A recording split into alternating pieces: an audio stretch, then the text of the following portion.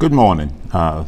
Once again, it's my opportunity to say welcome to our Sunday school session here at St. Rest Baptist Church. Today we will be teaching from the second quarter 2022 based on the International Lesson Series, and we will be looking at Unit 3, The Great Hope of the Saints, lesson number 10. Of course, this is August 7, 2022. The title of the lesson today is A New Home, with a devotional reading taken from Isaiah, the 32nd chapter, verses 9 through 20, with the background scripture coming from Revelations, the 21st chapter, verses 1 through 9. And the printed passage for this lesson, the verses that we will be discussing, is Revelations 21, verses 1 through 9.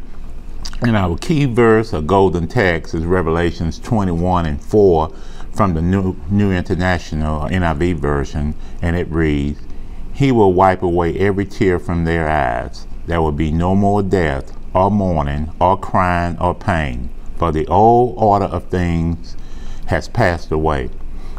Now, as we get ready to go into our lesson, I'm going to begin this with a word of prayer. Our dear Heavenly Father, we thank you once again for the opportunity to present this lesson. We thank you for all the things that you have done for us, how you have watched over us, kept us from all hurt, harm, and danger, and allowing us to see this brand new day, Father. We realize it's not because we've been so good, but because your grace and mercy has kept us through the time, through the turmoil, and all the things that we experience here in this country and in this world. We ask you to keep us in your care, keep your loving arms around us. Bless those that are assembled to hear this lesson with such blessings that you see that they stand in need of. And Father, we just thank you, we love you, and we can't do without you. We ask you to continue to lead us and guide us. These and other blessings we ask in Jesus' name. Amen. As we were saying, we will be talking about Revelations, the 21st chapter, verses 1 through 9. And a common theme of that is a new heaven and a new earth. Just to give a context on the 21st chapter of Revelations, we'll give you a little history on how this lesson is put together and where it falls, because we're right in the middle of the book of Revelation. The word Revelation means an unveiling or disclosure.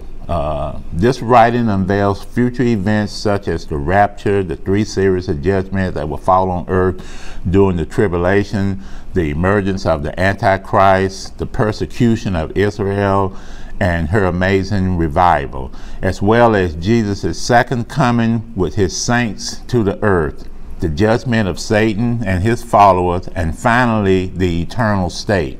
This content, combined with the original Greek term apocalypse, is why we refer to the end of the world scenario as an apocalypse. Now, leading up to this chapter, all sin and evil have been entirely defeated. Satan is banished to hell along with every person who rejected Christ, as seen in chapter 20. Here John describes the nature of the New Jerusalem, the heavenly city which descends onto the earth after the ultimate victory over evil. And then once you get to chapter 22, it's a further description of this perfect eternity and the last messages from Jesus to those who read John's word. From the time described midway through Genesis chapter 3 until the events of Revelation chapter 20, the earth is experiencing the presence of sin and death. At the end of chapter 20, John sees God delivering the final ultimate judgment on Satan, casting all evil into the lake of fire. And then at that point, creation will finally be free from everything wicked. And what follows is a description of a remade, a restored earth. Now, following the great white throne judgment of chapter 20, John sees a new heaven and a new earth. And sometimes scholars debate whether this means that all of the creation will be destroyed and remade, or that God will recondition creation. The terminology used seems to suggest a renewal. John sees the new city of Jerusalem ascending onto the earth, and voices celebrating the restored relationship between God and man. In particular, John hears the voice from the throne declare an end to suffering, pain, and death for all eternity. And at the same time, John hears a reminder that sin and those who chose it over God are condemned to the second death or hell. You'll find that in Revelation verses 21, 1 through 8. Now, as we move into our lesson today, we start out looking at verses 1 through 4, and we break that down. Revelation 21 and 1. Then I saw a new heaven and a new earth, for the first heaven and the first earth had passed away, and there was no longer any sea. Revelation 21 and 2. I saw the holy city, the new Jerusalem, coming down out of the heaven from God, prepared as a bride beautifully dressed for her husband. Now, we talk about a new heaven and a new earth. The ideal of a new earth with an atmosphere and sky is a familiar theme in the scripture. Many of the prophets, both Old and New Testament, spoke of this new heaven and new earth. And it's worth remembering the new heaven referred to doesn't mean the heaven where God is enthroned. The Bible uses the word heaven in three senses. The first heaven is the earth's atmosphere. That's the blue sky we see. The second heaven is outer space of that dark night sky we see. And the third heaven is the place where God lives in glory. When scriptures speak of the new heaven, they mean a new blue sky, a new night sky, not a new heaven where God dwells. New heaven and new earth. The ancient Greek word translated here is kain, K-A-I-N-E, and that means new in character or fresh. It doesn't mean recent or new in time. And this just isn't the next heaven or the next earth. This is a better heaven and a better earth, replacing the first earth that has passed away. The destruction of heaven and earth by fire and the day of judgment, which are described in previous chapters, will be followed by the creation of a new heaven and a new earth. In this case, heaven is a reference to the atmosphere above the earth, not the heaven of God's throne. The heaven of God's throne would never pass away and would never need to be recreated. As the earth and its atmosphere were changed by water during the time of Noah, the earth and the atmosphere will be renovated by fire before its eternal state. The creation of the new heaven and earth will begin a new order when God himself will dwell with his people in the new Jerusalem. There will be no sea. This aptly represents freedom from conflict and passions, temptations, trouble, changes, and alarm from whatever can divide, interrupt the communications of the saint. The new heaven and new earth will not be separate from each other. The earth of the saints, their glorified bodies, will be heavenly. The old world with all its troubles, turmoils, will have passed away. The Greek word used for pass away can also be used for changing from one condition to another. The earth and all its creation were completely renovated by fire. Now, in these verses, the New Jerusalem is described as the holy city, beautifully dressed as a bride for her husband. The New Jerusalem will contrast with the fallen Jerusalem, which will commit sin and adultery against God as the great prostitute. Now, the New Jerusalem is described as a bride prepared, adorned for her husband. John uses the most striking, beautiful image he could think of. The most beautiful thing a man will ever see is his bride coming down the aisle, ready to meet him. John said that this is how beautiful the New Jerusalem will be. This is a Jerusalem that's described throughout the Bible in different ways. In Hebrews 12 and 22, it's described as the Jerusalem of hope. In Galatians 4 and 26, it's described as the Jerusalem above. And in Philippians 3 and 20, it's described as the place of our real citizenship. The term holy and new distinguishes the city because it is holy and new. It is different from any earthly city. The name Jerusalem gives it continuity with the earth, especially the place of our redemption.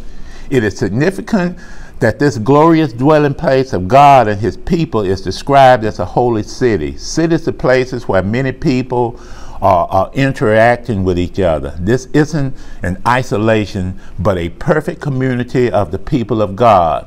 The Christian concept of a heavenly city, heaven as a city, a place of life, activity, interest, and people. And it's very different if you think about other religions. The Hindu concept of a blank nirvana is just a place. But the consummation of the Christian hope is supremely social. It is no flight of the alone to the alone, but life in the redeemed community of heaven. Man has never known a community unmarred by sin. Adam and Eve only knew it for a limited time. Now, the community at large came long after the fall, though. Here in the New Jerusalem, we have something totally unique, a sinless, pure community of righteousness. We have what we call a holy city. But the problem arises when believers expect this kind of community now. You know, we want peace on earth and goodwill to men. So sometimes we fail to realize that this only comes down out of heaven. This city is not and can never be achieved of man. It's only a gift from God. So as we look at Revelation 21:3, it reads, I heard a loud voice from the throne saying, look, God's dwelling place is now among the people, and he will dwell with them. They will be his people, and God himself will be with them and be their God. 21:4, he will wipe every tear from their eyes. There will be no more death or mourning or crying or pain, for the old order of things has passed away. Now, we talk about the tabernacle of men is with God. That's why he's dwelling with him now. If you think about Moses' tabernacle, it represented the dwelling place of God on earth. That was the past representation of the dwelling place of God. But this tabernacle is God, is the reality of his presence with his people. He will dwell with them, and they shall be his people. This essentially states the essence of God's desire and man's purpose. Simply, God's desire is to live in close fellowship with man, and man's purpose is to be a people unto God. This is the great glory of heaven and the ultimate restoration of what was lost when Adam fell. Now, if that was a writing from the theologian Spurgeon, and he wrote it in plain terms, and I quote, I do not think the glory of Eden lay in grassy walks or boughs bending with luscious fruit, but its glory lay in that the Lord God walked in the garden in the cool of the day. Here was Adam's highest privilege, that he had companionship with the Most High God. And John is saying that we will have that same opportunity. And then he tells us the former things have passed away. The New Jerusalem is distinguished by what it does not have. There will be no tears, no sorrow, no death, or pain. Later it will be shown that the New Jerusalem has no temple, no sacrifice, no sun, no moon, no darkness, no sin, and no abomination. Now, man comes into the world with a cry. When we get here, we are crying, and we go out with a groan. And anything in between is in tone with helpless wailing. We constantly calling or needing others. But the hallelujahs of the renewed world will drown out the voices of woe forever.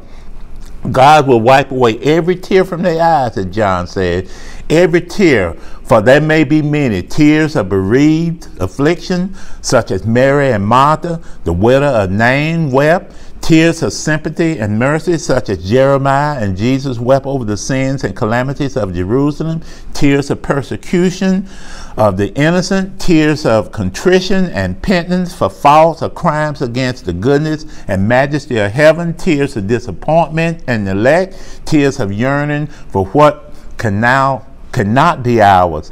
These and whatever others ever course that tears run down the cheek, they shall be dried up forever once we get to heaven. Now, as we look at Revelations 21:5, it reads, he who was seated on the throne said, I am making everything new. Then he said, write this down, for these words are trustworthy and true. He that sat on the throne said, this is an authoritative announcement coming from the throne of God itself. This is one of the few times in Revelation where we clearly see God speaking directly from his throne. Then he said, behold, I will make all things new. This statement is in the present tense. I am making everything new. This is the consummation of God's work of renewal and redemption, having begun here and now in our present time. Paul saw this same transformation at work on this side of eternity when he wrote in 2 Corinthians 4:16 and in Corinthians 5:17. He wrote, therefore we do not lose heart. Even though our outward man is perishing, yet the inward man is being renewed day by day. Therefore, if anyone is in Christ, he is a new creation. Old things have passed away. Behold, all things have become brand new. All things new. This is a brief glance at the thinking behind God's eternal plan to allow sin and its destruction in order to do a greater work of making all things new. At this point in his plan of the ages, the plan is complete. All things are new. Now, our instinct is to romantically consider the innocence as man's perfect state and wish that Adam would never have done what he did. But we fail to realize that redeemed man is greater than innocent man, that we gain more in Jesus than we lost in Adam. God's perfect state is one of redemption, not innocence. When God finally completes this work of making all things new, they will stay new. Presumably this means not only that everything will be made new, but also everything will stay new. The entry law will be repealed. Nothing will wear out or decay, or no one will age atrophy anymore. Then if we look at Revelation 21:6-8, we talk about the invitation and a warning. Revelation 21:6. He said to me, it is done. I am Alpha and Omega, the beginning and the end. To the thirsty I will give water without cost from the spring of the water of life. The person that sits upon the throne that makes all things new is Jesus. He is the creator. He did not make a mistake with his original creation. He will regenerate creation back to the way he created it, with the addition of the adornment of the holy city and the bride who occupies it. Now, from prior passages in the book, we see that Jesus uses the title Alpha and Omega for himself. Jesus makes it clear that the water of life he gives is free. It's a free gift for anyone who is thirsty for it. And then he makes the statement, it is done. What is he saying? God's eternal purpose in Jesus is now accomplished. Ephesians 1:10 has been fulfilled. And that reads that in the dispensation of the fullness of time, he might gather together in one all things in Christ, both which are in heaven and which are on earth, in him. At this point, all things have been resolved, summed up in Jesus. It is done. Now, he said, I will give the fountain of water of life freely to him who thirsts. Drinking and thirst are common pictures of God's supply and man's spiritual need. Drinking is an action, but it is an action of receiving. Like faith, it is doing something, but it is not a merit-earning work within itself. What does a thirsty man do to get rid of his thirst? He drinks. Perhaps there is no better representation of faith in all the Word of God than that. To drink is to receive, to take in the refreshing drought, and that is all. A man's face may be unwashed, but yet he can drink. He may be very unworthy character, but yet a draught of water will remove his thirst. Drinking is such a remarkable, easy thing. It is even more simple than eating. We have to chew to eat, but we just have to swallow to drink. As we look at Revelation 21:7, those who are victorious inherit all this. I will be their God, and they shall be my children. 21:8. But the cowardly, unbelieving, the vile, the murderers, the sexually immoral, those who practice magic arts, the idolaters, and all liars. They will be consigned into the fiery lake of burning sulfur. This is the second death. Now, he said, he who overcomes will inherit all things. Those who overcome by faith in Jesus, and this as stated in 1 John 5:5, enjoy a special relationship. I will be his God, and he shall be my son, is stated there. But the cowardly, unbelieving, the abominable have their part in the lake which burns with fire and brimstone. It's saying those who reject Jesus and make themselves apostate, which means they get rid of their religious belief, are specifically prohibited from entering the New Jerusalem. And then it mentioned the word cowardly. Now, you may ask yourself, is cowardice enough to send a person to hell? Well, John is not speaking of the natural timidity, but of that cowardice which is the last result when a person chooses self and safety before Christ.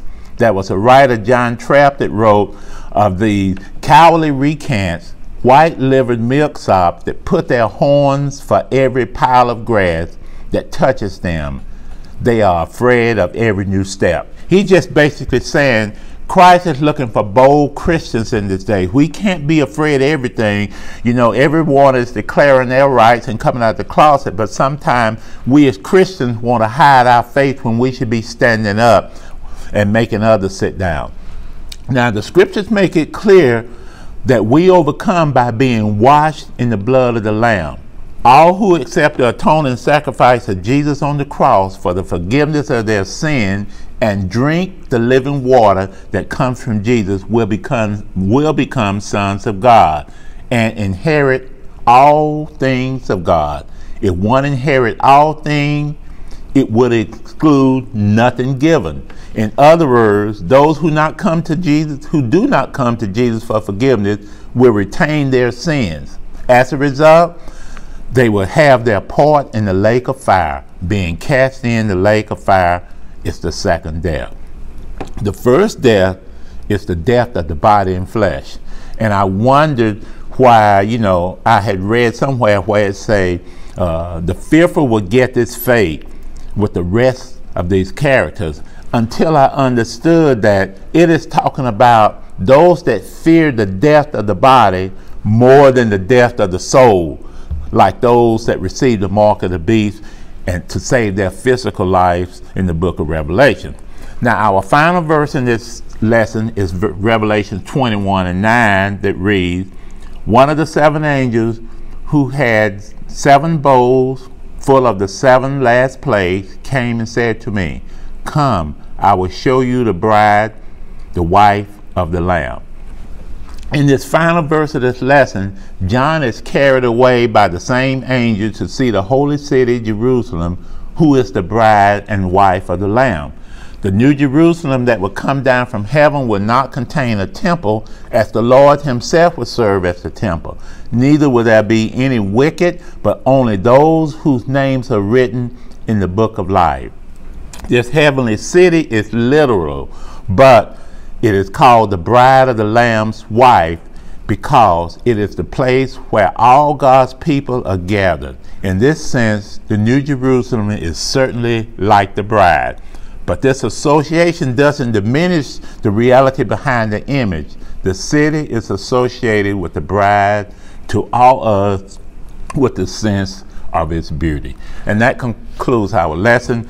As usual, I have 3 practical applications that I will leave you with from today's lesson. The first application is our instinct to so romantically consider innocence of man's perfect state, and wish Adam would have never done what he did, but we fail to realize that redeemed man is greater than innocent man, that we gain more in Jesus than we ever lost in Adam. God's perfect state is one of redemption, not innocence. Application number 2, when God finally completes this work of making all things new, they will stay new. Presumably this means not only everything will be made new, but everything will stay new. The entry law will be repealed, nothing will wear out or decay, and no longer will age or atrophy anymore. And application number 3, the idea of tears in heaven should never be used as a tool of guilt or manipulation on this earth. There is just no grounds for imagining from this text that the saints will shed tears in heaven concerning the failures of their former life on earth. The emphasis here is on the comfort of God, not on the remorse of the saints. And that concludes our lesson. I'll close with a word of prayer. Dear God, we thank you once again for the opportunity to serve. We thank you for those who have listened. We thank you for those of our church who are striving. We ask that something that we say or do may enlighten someone and draw them to see you and not us. These and other blessings we ask in Jesus' name. Amen.